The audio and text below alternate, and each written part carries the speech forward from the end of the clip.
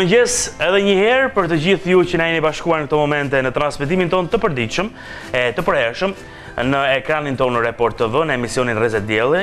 Jemi me zonjën Vjollca, po gatuajmë. Kemi gatuar recetën e parë, do startojmë me recetën e dytë. Zonja Vjollca, nëse më lejon, si gjithmonë dua të përsëris pak recetën e parë, nëse është e mundur, nga regjia, të shohim pak edhe përbërësit për të realizuar recetën e parë që ne bëm ditën e sotme me zonjën Vjollca. Sigurisht plëncin, pra plëncin e famshëm, të cilin e kemi vendosur në furrë, pra një tavë me plënc. Mos u shqetësoni, nuk është e shkruar gabim, e theksoj këtë, kështu shkruhet plëndës me drejt shkrim, por ne i themi plënc. 1 kg plënc do ju duhet për të realizuar këtë recetë. Ndërkohë, duhet gjithashtu 2 deri në 3 kokra qepë, 4 thelpi hudhër, vaj ulliri, 1 lugë çaji piperi kuq, 1 lugë gjelle uthull, 1 lugë gjelle miell, kripë dhe piper i zi. Përbërësit që janë përdorur në recetën e parë janë të listuar në ekran në këtë momente. Pra, ndërkohë do startojmë tani me recetën e dytë me zonjën Vjollca.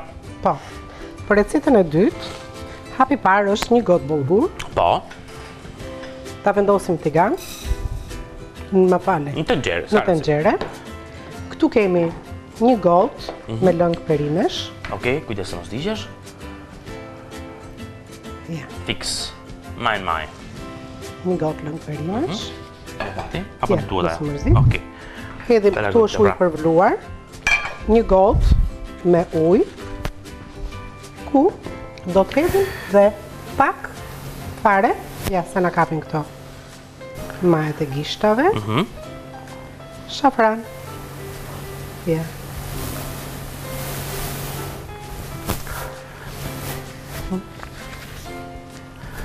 Pak fare, ëh? Shumë Hidhet pak. shumë pak shafran. Se është fije, ëh?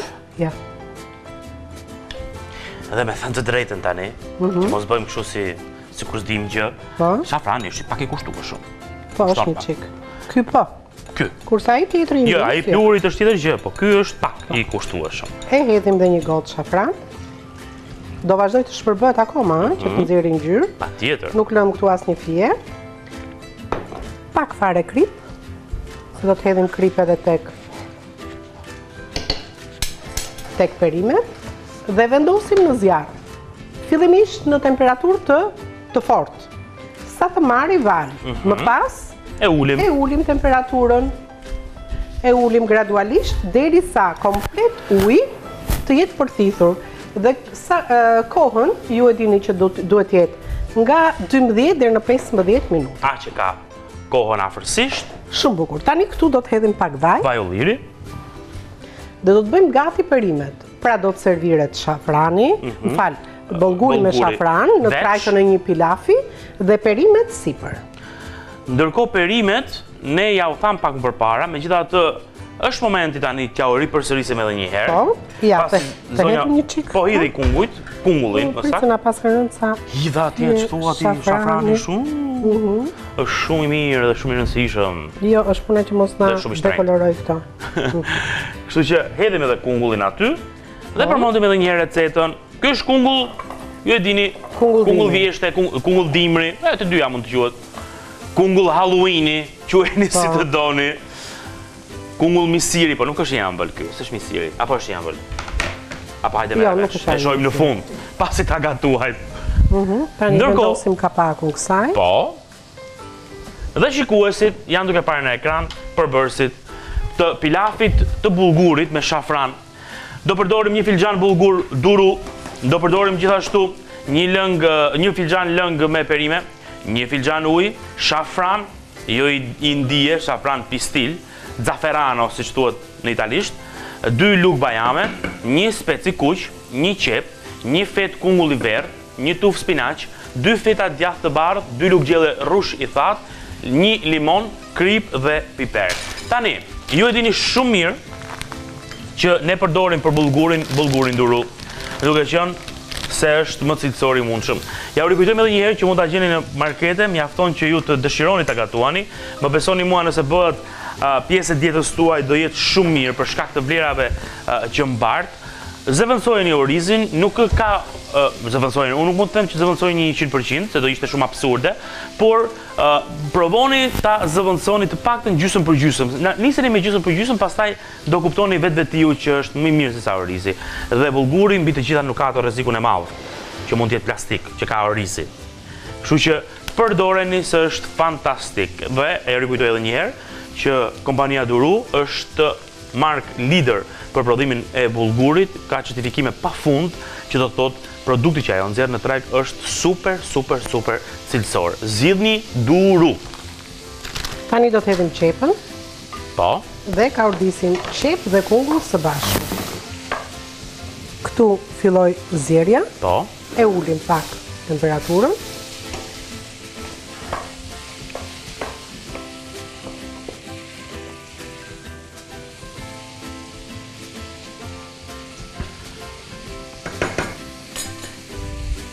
Qepën, me kungullin, dhe sigurisht që pak plëncin unë.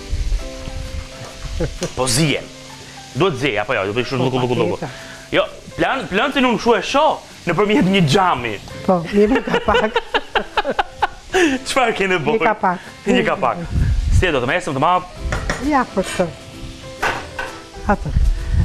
Në përmes një gjami, që ka shumë i madhë. Ska problem. Mëse kemi një më të vogël, pëse ta bëjmë kështu?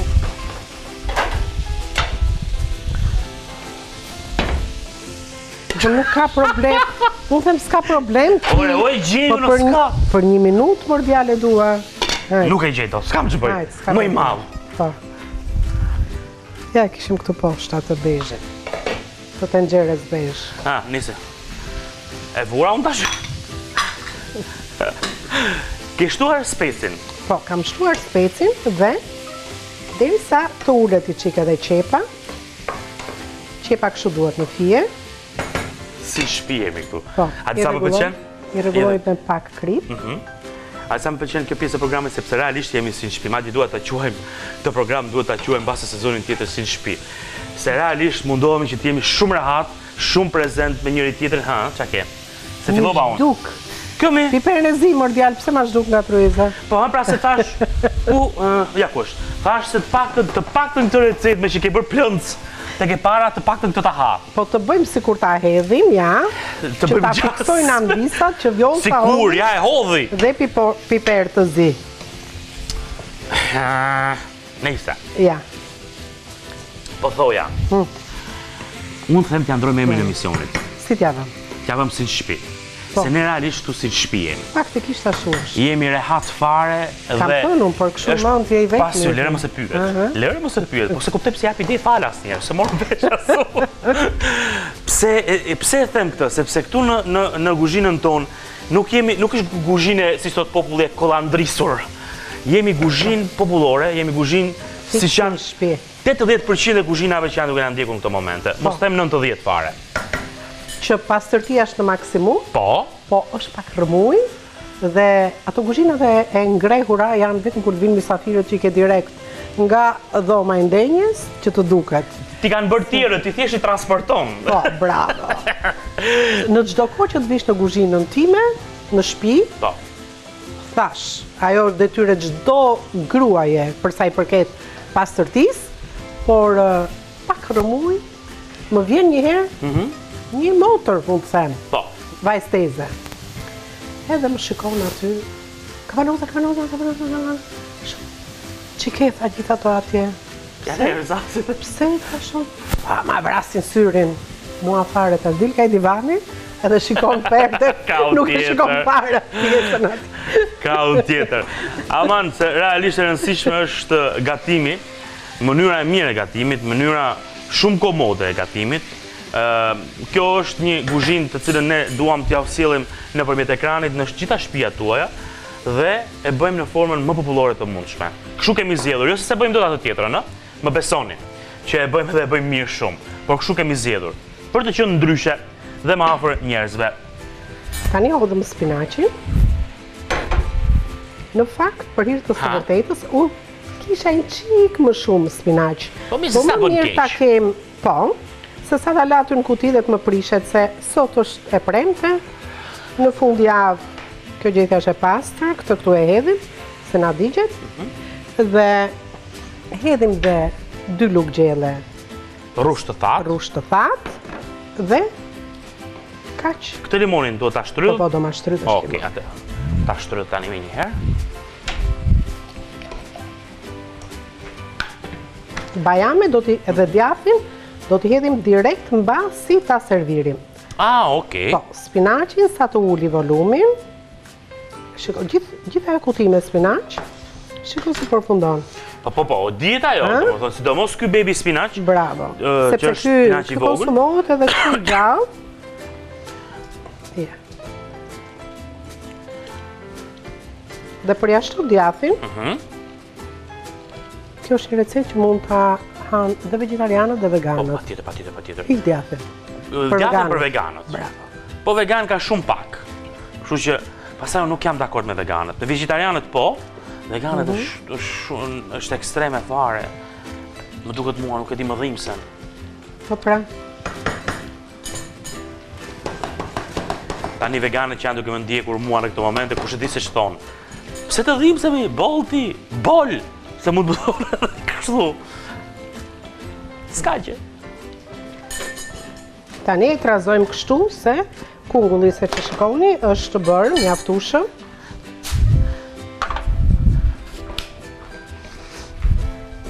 Dhe gjithçka tjetër është gati. Shohim këtu. Po thuaj supë, ai ka marrë edhe ngjyrë të bukur shumë. Shoh plëncin. E pash.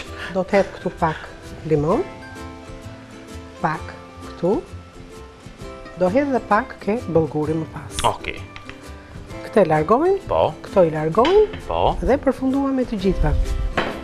Praktikisht jemi drejt fundit. A mund të hap bullgurin, nuk prish punë? Se dua t'ju tregoj anvisave sa ngjyrë të bukur ka marrë. Po, ja dhe me një pirun që mund ta thërmojmë një çik. Nga shafrani e ka marrë. Urdhro. Do dhe një çik që të Po, jo, këtu, mirë. kështu që E lëm i edhe vëm pak. kapakun edhe i lëm edhe pak. Tani e shohim çik Plëndësin? Plëndësin. Ju s'ka problem, e shohun, të e thash në përbjet xhamit, mirë është, po vlon. Tashi nuk e di si i bie gati, është, se nuk i jap plëndësit, nuk di t'i jap. Po thuaj se gati, po ne do ta nxjerrim aty ku është. Po, sigurisht, po kemi kohë, kemi kohë mjaftueshëm. Dhe më pas mund ta vendosim edhe një 5 minutë, 10 minutë. Pasit kemi përfunduarit i kemi servirur. Okej, do më jepni edhe një recetën, ju lutem regjia, të shohim pak, ndërkohë që presim sa të bëhen edhe produktet janë drejt fundit, do fillojmë pastaj më një herë me servirjen, por përpara ju them çfarë kemi përdorur për të realizuar pilafin e bullgurit me shafran. Kemi përdorur një filxhan bulgur duru. Gjithashtu, kemi përdorur një filxhan lëng me perime. M'falni. Një filxhan ujë. Kemi përdorur gjithashtu shafranin, zaferanon, jo shafranin e Indis pluhur, pistilin, 2 lugë bajame të grira. Kemi përdorur gjithashtu një spec të kuq, një qepë të prerë, sigurisht që të dyja, një fetë kungull i verdhë, i bërë në kubik, një tufë spinaq, ne zjodhëm baby spinaq, kjo nuk është e thënë, ju mund të zgjidhni edhe spinaqin normal. Duhet gjithashtu për të realizuar këtë recetë 2 feta djathë të bardhë, 2 lugë gjelle rrushitat, 1 kokër limon, kripë dhe piper. Pra këta janë përbërësit për pilafin e bullgurit me shafran. I shtojmë pak lëng limoni dhe bullgurit. Po.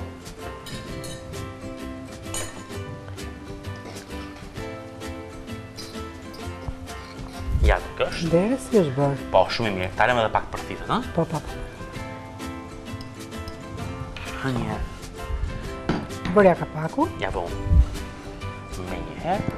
Dhe po thuaj se jemi gati për të përfunduar të dyja recetat.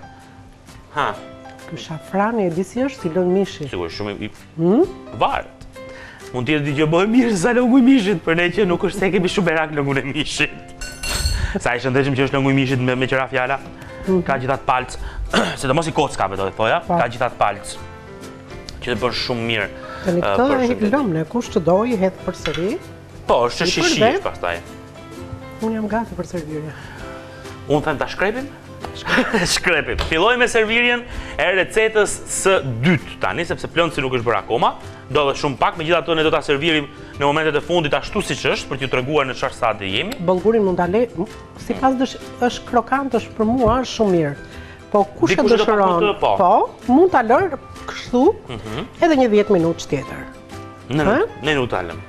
Jo, ne nuk do ta lëm. Ne me njëherë po fillojmë. Me çfarë ku do e servirim më saktë? Ka pjata madhe e bardhë, e sheshta. E sheshta rumbullake? Po. Okej.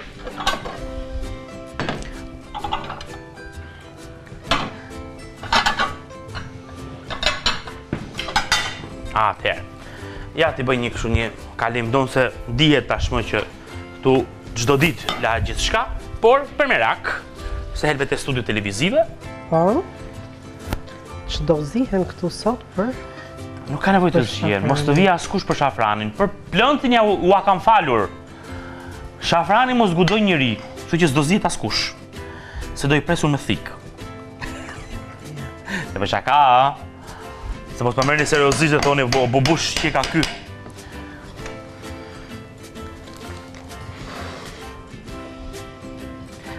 Ta kaloj pak mbrapa unë atë? Apo jo, mirë, shumë është aty. Tani. Se duhet të hedhë qikësi me marifet kjo këtu. O, sa i mirë.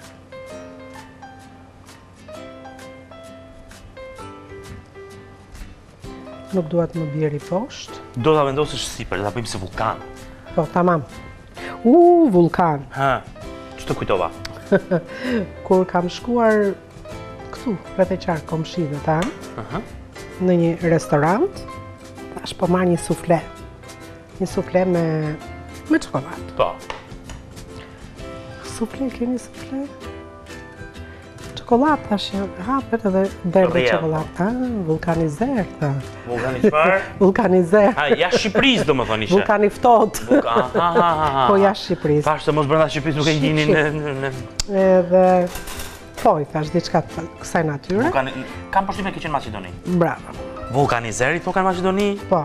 Okej. Po, shiko tani. Ajo është një ëmbëlsirë e cila do një teknikë shumë të mirë të realizimit, e nuk është aq e thjeshtë. Në fakt ato e qanin me lopë. Ashtu, ë? Po, aq mirë e kishin bërë, sa e servirur me akullore, një kryevepër.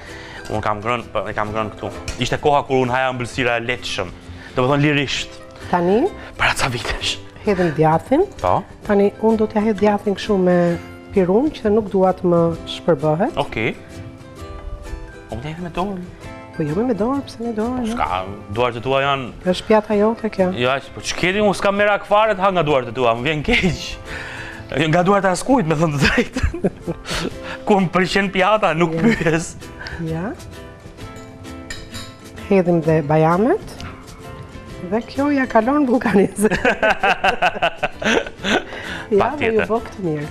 Po, ç'do na bëj që ç'keme të. Ja, se do flasim edhe pak për këtë recetë që zonja Vjollca sa po përfundoi, ta afroj pranqesës së produktit bazik që kemi përdorur, që është... Prit se merr arbi këtë edhe... Rregulloje se ti e di unë. Bjerë tani atë kufinë. Këtë këtu? Këtë, po. Picetën. Prit, sa të flasë për këtë, që ta nxjerrim edhe tavën tjetër. Kështu që përfitojmë edhe që nga rasti që të jap pak më shumë kohë asaj. Ja tek është receta e dytë nga zonja Vjollca. Unë besoj që e keni të qartë një gjë, që kombinimi i shkëlqyer midis perimeve, frutave të thata dhe bullgurit është fantastik, duke patur parasysh që është edhe djathë në mes që ka proteinën. Pra, keni karbohidrate pak, keni proteinë goxha, keni omega 3, keni sigurisht hekur, vitamin C, pra ka një përmbajtje të jashtëzakonshme si pjatë, them, të gjitha fitoelementeve më të rëndësishëm që ju nevojiten për të nisur mirë ditën, për të ushqyer mirë. Po, dhe shafrani aty nuk është vetëm për t'i dhënë ngjyrë. Sigurisht që jo. Shafrani në trupin e njeriu ka vlera fantastike. Bën mrekulli. Shumë e drejtë, shumë e vërtetë është. Megjithatë, ne kemi përdorur një produkt që është shumë i rëndësishëm, që ne e sjellim her pas here, që është bullguri. Dhe nuk e sjellim kot, dhe ja u kam thënë edhe disa herë, nuk e sjellim për efekt reklame. E sjellim sepse ne duam që ky produkt të bëhet pjesë e kulinarisë tuaj, të bëhet pjesë e shtëpisë tuaj. Në market shkoni e merrni dhe e mbani tek orizi. Pra kur bleni orizin, kur bleni miellin, kur bleni makaronet. mbani dhe bullgurin dhe zëvendësojeni orizin, nuk po them 100%, nuk mund ta them dot këtë gjë, kjo varet pastaj nga shijet tuaja, po filloni ta fusni në dietën tuaj. Pra nëse po marrë një mesatare në 5 ditë të javës, 3 nga këto bëni bullgur minimumi dhe më besoni, do kuptoni që sa mirë keni bërë shëndetit tuaj dhe sa efekte fantastike ka si produkt. I ke pa femra turke, e pa në një të shëndosh? Sepse e përdorin për ditë në vend të bukës. E di, bullgurin e kanë shumë. Po, edhe e zjejnë dhe bëjnë sallatën, siç bëjmë ne. Në verë, bëjmë ne për ditë në shtëpi sallatë jeshile me domate. Po. Ose rukola me domate. Ato i marrin, i fusin dhe 3 lugë bullgur, 1 gotë bullgur, i trazojnë produktet e sallatës dhe kanë pjesë përbërëse për ditë. Ama nuk kanë bukë. Mirë, okej, tani. Bullguri nuk hahet me bukë, mos bëni kështu çuditërash. Kështu që atëherë, të nxjerr tani edhe tavën. Po e nxjerrim dhe tavën. Plotësit, me dhimbje të mëdha, po e nxjerrim. Nuk e për të qeshur, sot nuk e shkri para. Nuk e kam derë sot logjen. Qeshni ju me vuajtjen time. Ja, shikon? Ç'ti shoh? A bash mos e tund. A mos e nuk e tunda shumë. Po edhe po u prish punë madh. Ja, shumë, ja, është bërë kajmak. E shefti se çfarë i bëjnë tani këta. Unë e di se çfarë i bëjnë këta, po. Ç'i bëj unë? Unë si bëj asgjë. Piperin sepse shiko, kjo nuk do kaq shumë lëngë. Do çik më pak. Po, do mpikset që do thotë që akoma nuk ka arritur. Do të përsëri, unë do ta rresh kipemi edhe një çik. Tamam. Sepse ja, është vendos një lugë edhe e shohun se sa minuta do ta lej. Ja, kjo luga kur mbushet këtu mbushet edhe 10 minuta pa fritje. 10-15 minuta të tjera do ta lej. Kështu që nusja janë që do tensioni ullët. Po, sigurisht. Prandaj e thot zonja Vjollca gjithmonë që varet nga nusja, varet. E ka i qik me problem të punën e minutazhit. Do përthithet edhe një qik ku në sipërfaqe më tepër të duken copëzat e plancit, se sa të duket dikush më ta pëlqej dhe kështu, ëh? Okej, kjo është shishjesh. Për mia do dhe një qik. Kuptoj. Atë që thashun fal, kajmakun, kjo shiko, e ka filluar që ta zej këtë cipën, ëh? Kjo pjesa e sipërme që ka filluar të. Si që tha zonja Vjollca se më pëlqeu shumë, se është më duket është gegnisht të rreshket. Më pëlqeu shumë. Ja tek është dhe receta e parë që ne e nxorëm tani për t'ju treguar në çfarë stadi është, do dhe pak, për t'u gatuar, për t'u përthithur mirë që të ngelet pak lëng, mos të ngelet shumë lëng. Kështu që bëjeni dhe ju në shtëpi, plonci ka vlera fantastike, ka vlera ushqyese, vetëm keni kujdes kur e blini. Ju nuk e mandojmë konatin, duke qenë se aty e gjeni jo vetëm të pastruar super, por mbi të gjitha është edhe pak i gatuar, pra ka kaluar disa procese dhe ju ndihmon shumë në procesin e realizimit të recetave me ploncin. Kështu që zgjidheni edhe ju për të bërë receta të tilla. Në fakt solla plonc sepse salmon kam prur kësaj jave, levrek kam prur. Salmoni ishte bërë dje? Si ishte bërë, shikon? Super. Ishte bërë super. Jo shumë mirë, bashkë me le ta quajmë produkte të cilat ne mundohemi her pas here t'ja usellim e t'i fusim pjesë të kulinarisë. Ke provuar torta, ne kem frigorifer. Prandaj nuk ma ndjen fare mua për këto të dyja sot se ka tortë. E gjitha të bullguri është fantastik. Edhe plonci, për ata që e hanë, është i jashtëzakonshëm. Nuk e di sa minuta kemi të dashur koleg të regjis, do ta mbyllim me sa duket, okej. Atëherë, këto janë recetat e ditës sotme dhe me këto receta mbyllim edhe javën për sot. Zonja Vjollca, të lumshin duart. Faleminderit shumë. Faleminderit edhe ty. Për të gjitha recetat dhe gjithë mësimet, se ky është një mësim kulinarie që jep jo vetëm ne që jemi këtu në studio që i njohim më mirë produktet, por edhe atyre që na ndjekin dhe ambisave që na ndjekin ditë për ditë. Kështu që të lumshin duart realisht. Faleminderit, ju përshëndes të gjithëve dhe bashkë me pafshim. Ne shkojmë publicitet, pas publicitetit është Eriona me fleshin informativ e më pas vijojmë me pjesën tjetër të programit Rreze Dielli në Report TV. Qëndroni me ne. Publicitet.